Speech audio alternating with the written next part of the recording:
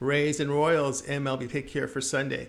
Jeffrey Springs starts for the Rays. Springs, 19 appearances, ERA 2.53, whip 1.05.